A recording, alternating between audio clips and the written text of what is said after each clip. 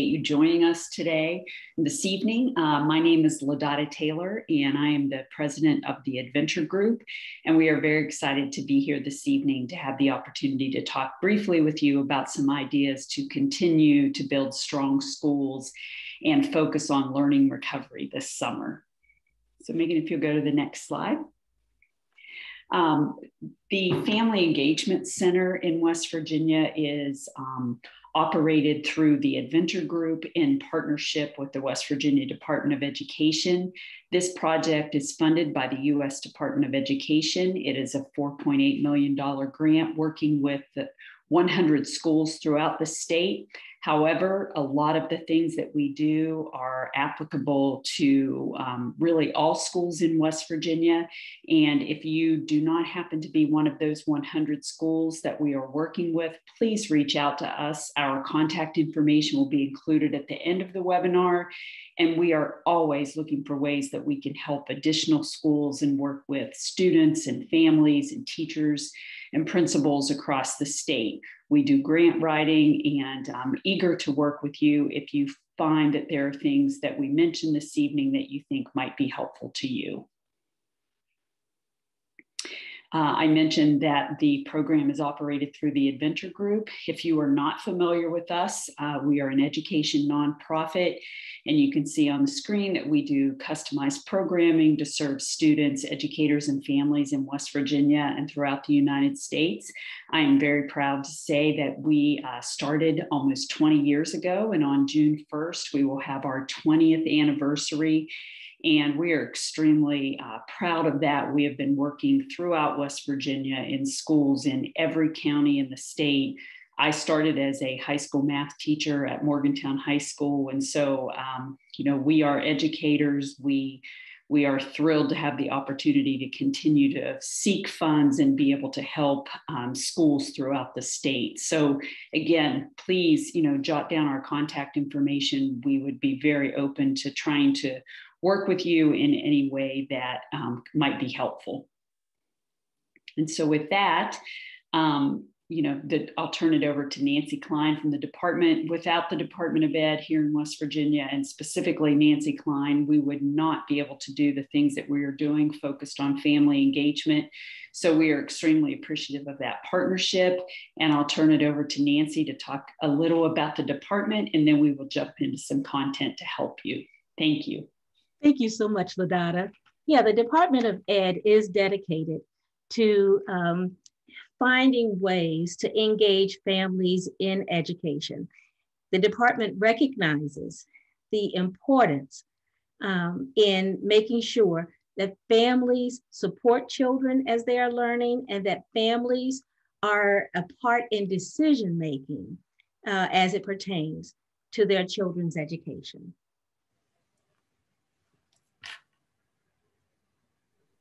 Thank you, Nancy and LaDotta. We're going to start out this evening with a quote from Drs. Karen Mapp and Ann Henderson, who are at Harvard University College of Education. The quote says this: it says, "When schools, families, and community groups work together to support learning, children tend to do better in school, stay in school longer, and like school more." And this quote is a direct quote from their dual capacity building framework for family school partnerships. And much of our work with the West Virginia Family Engagement Center is built upon that dual capacity building framework. So during tonight's presentation, we're really going to focus on ways in which you can engage families in a co-created process of learning, particularly around summer programming. So again, we appreciate you joining us this evening and look forward to sharing these thoughts with you. As far as family engagement is concerned, as Nancy mentioned, it is a key priority of the West Virginia Department of Education and also of the West Virginia Family Engagement Center program. Research shows that family engagement can improve student outcomes, including attendance, behavior, and achievement. Within our West Virginia Family Engagement Center program, as LaDotta mentioned, we are working with 100 schools. We've currently worked with 50 of those 100 schools in our first 2 cohorts and are getting ready to kick things off with the 3rd cohort of schools. We have seen significant outcomes when it comes to key student outcomes such as attendance, behavior, and achievement in just the first few years of this program, and look forward to continuing to sustain that work throughout our Family Engagement Center program, both within and beyond of those 100 schools in West Virginia. We also recently have begun conducting several family focus groups and follow-up interviews with school level administration, educators, and school staff throughout the West Virginia Family Engagement Center program. And with that, we have heard some challenges and successes from both the families and the schools. Something that they really are focusing on right now, particularly around recovery efforts after COVID-19, is enhancing communication. We have heard multiple times that, it has been very challenging to communicate with families and students, particularly those without internet access during the pandemic. So finding ways to think outside of the box to communicate with those folks that might not have access, as well as really encouraging families and students to continue to remain involved in the educational process has been something that's been very key throughout these focus groups and interviews that we've continued to hear from our schools that we're working with.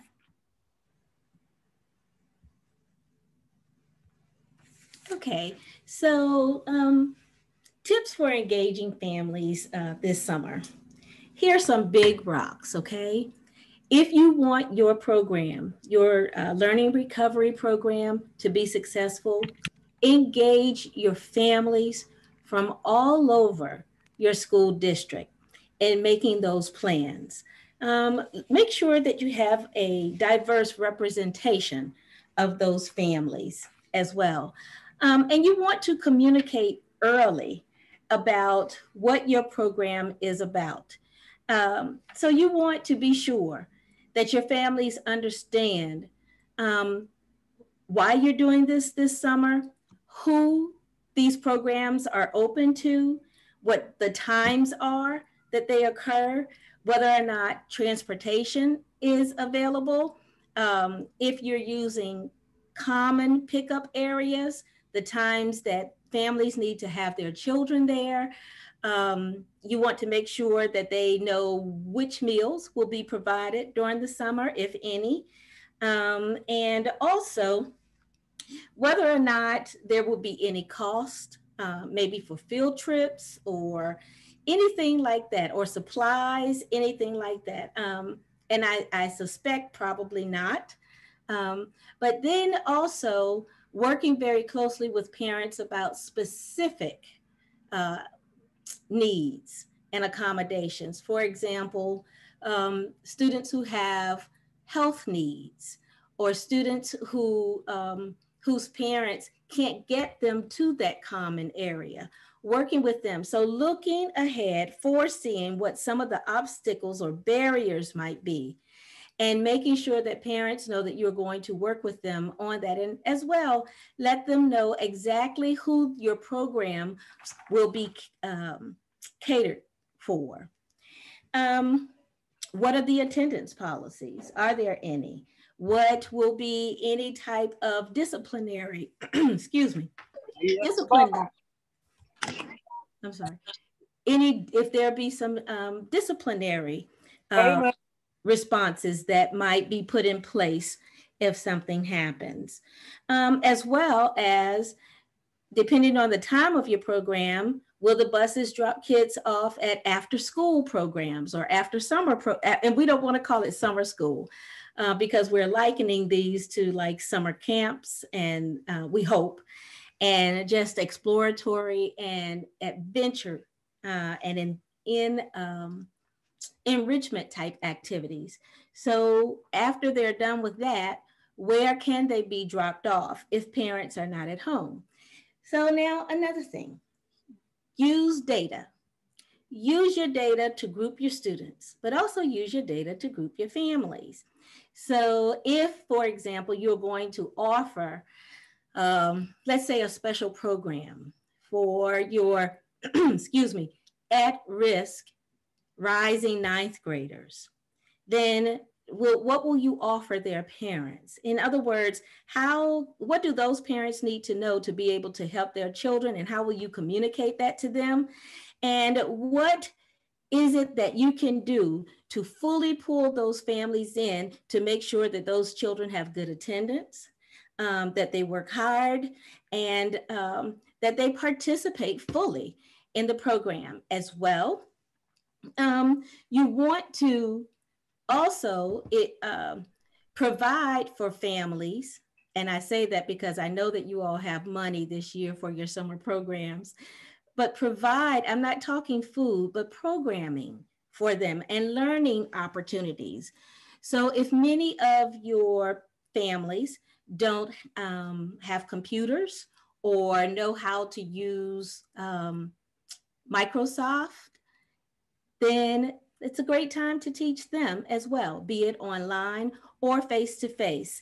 I spoke with someone recently, one of the directors recently, about even offering a swim class. So if you have a county or a city pool, or if you have a YMCA, why not make that part of your summer program?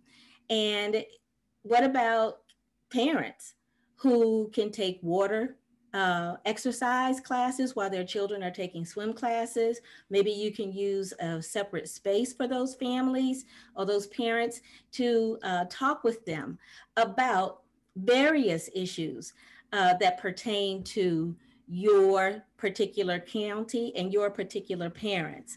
So keeping in mind, I think it's very important that you keep in mind not just the needs of your students, but also the needs of your families. And that is why it's so important that I go back to the first one, engage those families in the planning, because they have an idea of what their needs are and what their children's needs are as well. And you want to make sure that you use data, not just to group kids and families based on skills and needs and those kinds of things, but also to monitor the success of your summer program so that you can adjust for next summer, or so that you can inform what happens in the fall. It's very important that you have a starting place or a baseline for the students that you serve, so that the instructors, the adults that are working with these students, whether it's in enrichment or reading and math, whatever, so that they have a clear understanding of where you want these kids to go. This is definitely a wonderful time to let students release and relax. No doubt about it. Even the teachers enjoy learning, but at the same time, there has to be some focused learning so that there's some recovery of what students lost. Not shoving a whole lot down their throats, but focusing on the main skills that you want to make sure that students going to the whatever grade level have during the summer. So you might have a 4 to 6 week summer program for those rising ninth graders, where some of the time they're working on math, some of the time they're working on writing and reading, but also exploring careers. You might have guest speakers come in for them. You might have them go on field trips. You might have them meet with people in the industry, in various industries, using technology during the day. And that would be all a part of their programming. You might even have your social worker or your school psychologist or your school counselor spend time with them during the day to work on goal setting, to work on social emotional pieces. So it's a great time to really expand, think outside. I hate to say this, but it's right. Think outside the box and do some things a little bit differently. Also, I think it's important that you celebrate with families. And I don't mean just having a Zoom meeting where we applaud the kids for what they've done, but you ask the parents, what's going on with them? What do you want to celebrate? Maybe there's a parent who lost 10 pounds. Maybe there's a parent who has started an exercise program, or a parent who's taking a cooking class, a healthy cooking class, and they've tried some of those recipes. Celebrate the small pieces with them and pull them into the learning with what things they are learning. you see? So not just celebrating the kids and their academic progress or their athletic accomplishments, but hey, as a parent, you're doing some great things for yourself and for your family too. Let's have a night of celebration, a parent night only. If you want to have a glass of wine while we do this, if you want to showcase how you redecorated something in your room, in a room at your house, hey, let's celebrate that. We all need to feel like we've accomplished something after what we've been through. And then also create a calendar. Create a calendar of events that will inform parents of when something's going on, but have that calendar ready early. So if you're going to do or have or sponsor some online learning sessions for parents, have that already mapped out. If you are going to have some face-to-face sessions, or if there are going to be some sessions at the YMCA or at the McDonald's or at the pizza place, you know, plan those ahead of time. Even if you don't have them totally planned out, put them on a calendar so parents can plan for that early on. So I hope that these ideas help a little bit. Do you have any questions? Do you have any questions or any comments? If not, Megan, back to you.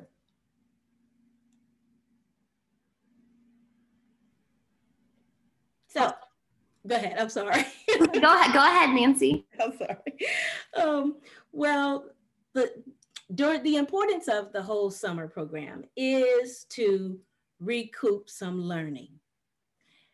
That's true, but you have to have fun, as I said before. If we push kids too hard, if we push families too hard, then we will not accomplish what we want to accomplish. But here's the other piece, that the fun must have a purpose. Not fun just for fun. Now, there's nothing wrong with taking a break and letting everybody just have a good time, but have fun in a way where everybody's learning. So you want to engage not just the students, but also the families, so that that learning is recouped, and you want parents to learn how they can help recoup some of that learning at home. Okay, now I'm finished, Megan. There are several benefits of summer learning, including improved participation in after-school programs. We see that when students engage in that summer programming, that they're more likely to then participate in after-school during the upcoming academic year.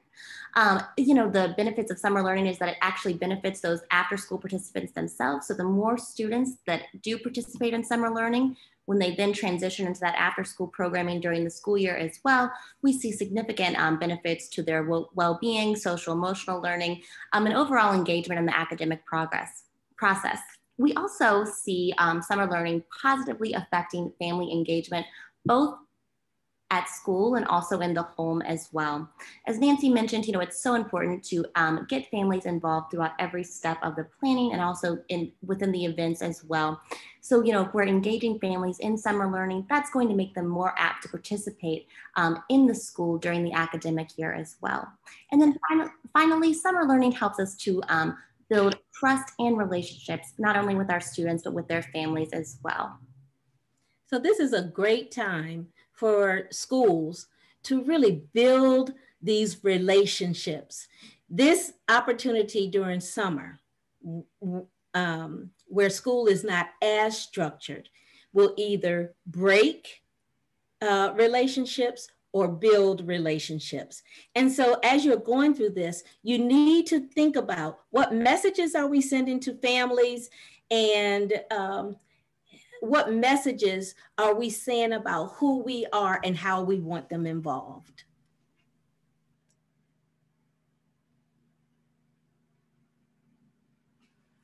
So the educator's role in this process.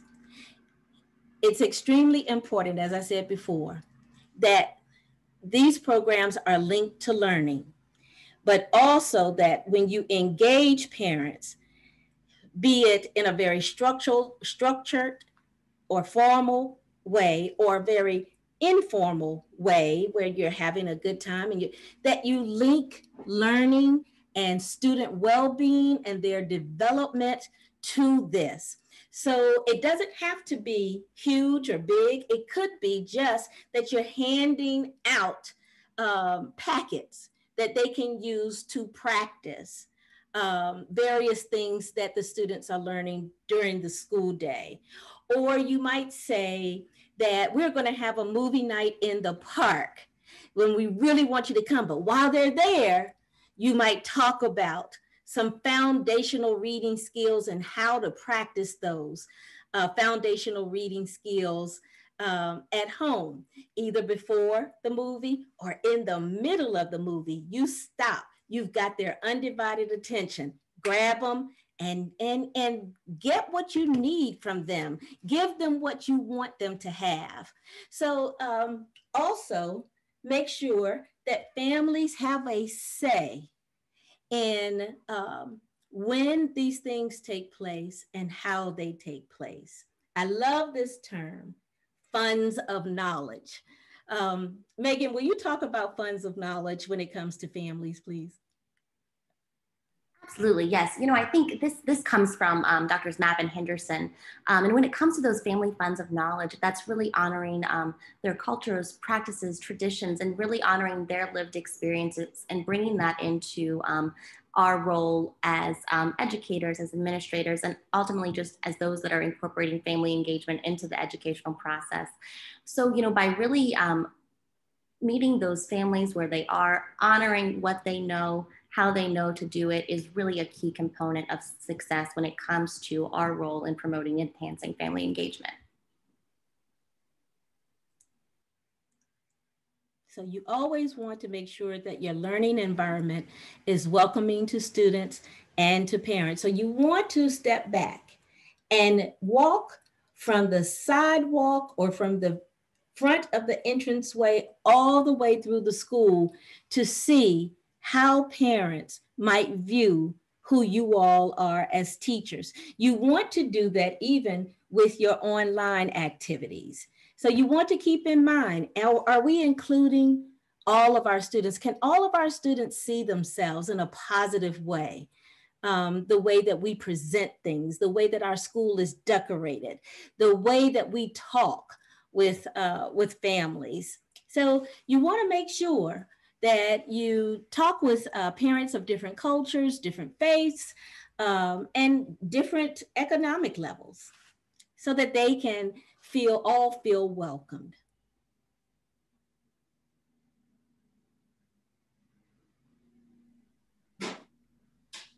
I lost volume.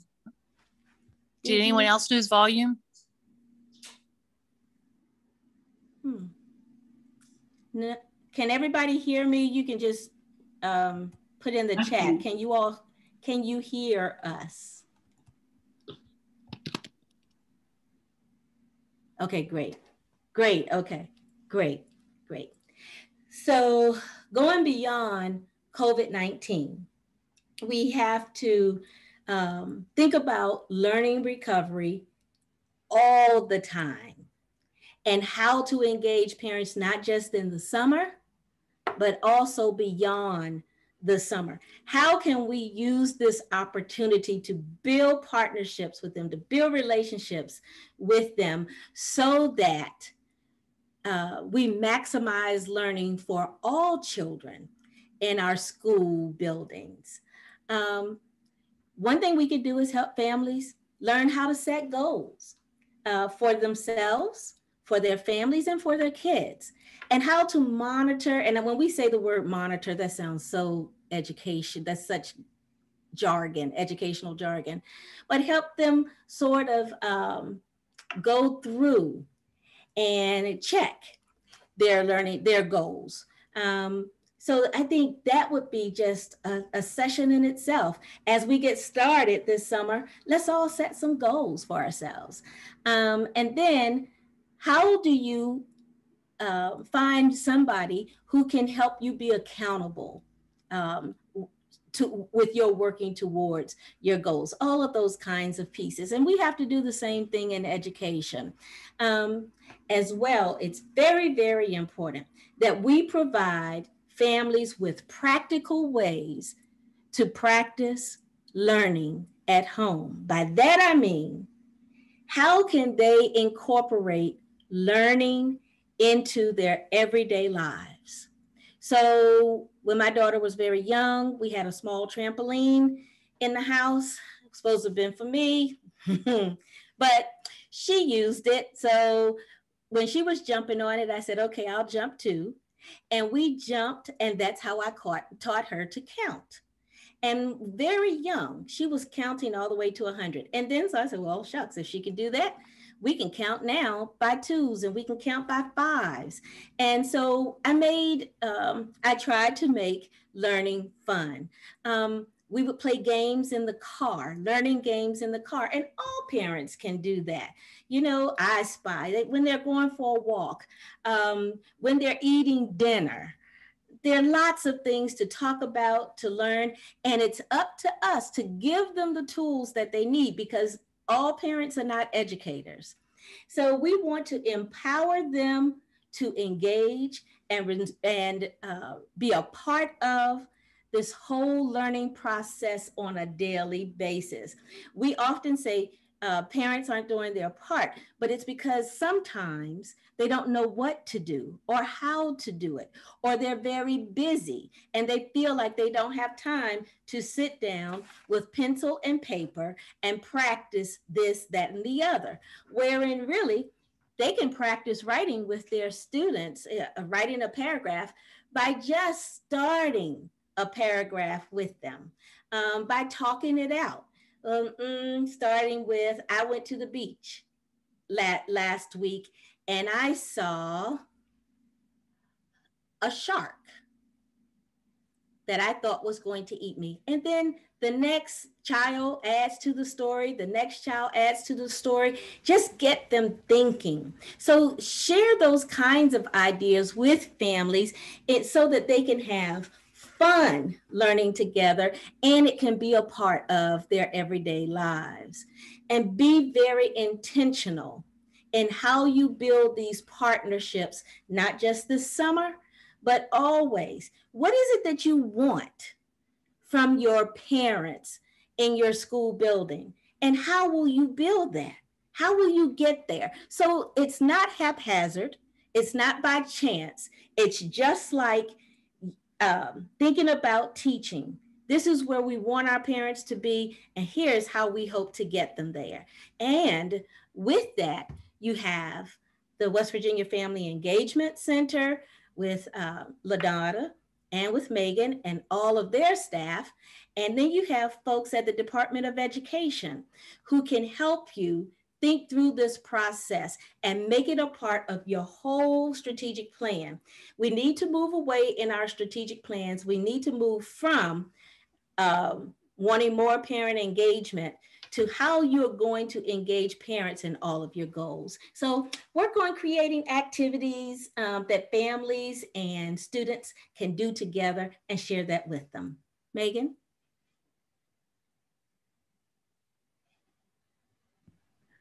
Both the West Virginia Family Engagement Center and West Virginia Department of Education have multiple resources to support you through this process. We have family engagement training and support. We have prevention training and support. We are just getting ready to kick off a rural school leadership program. We have McKinney-Vento Homeless Education Research and Training, as well as a variety of local, state, and national partnerships. And after today's presentation, if you'd like to reach out to one of the three of us or all three of us, we'd be happy to discuss these options with you further.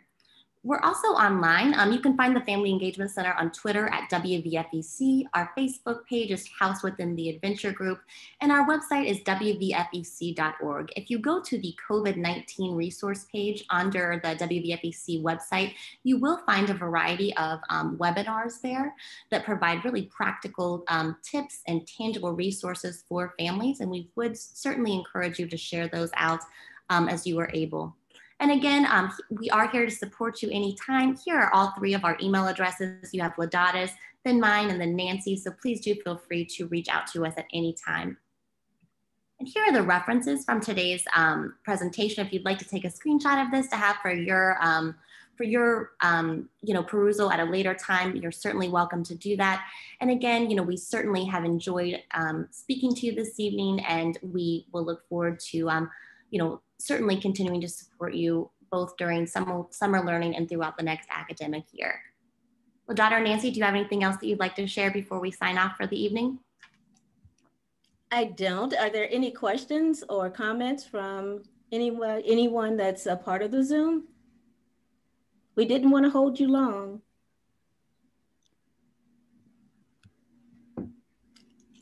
I'm so glad you all took time to be a part of this. I hope that it was helpful. Ladada? No, just thank you very much. Have a wonderful evening, and please reach out to us. We're anxious to help in any way that we can. We know your plates are full, and we look forward to speaking to you individually in the future. Thank you. Thank you, Nancy and Megan. Thank you. Have a good evening. Good night.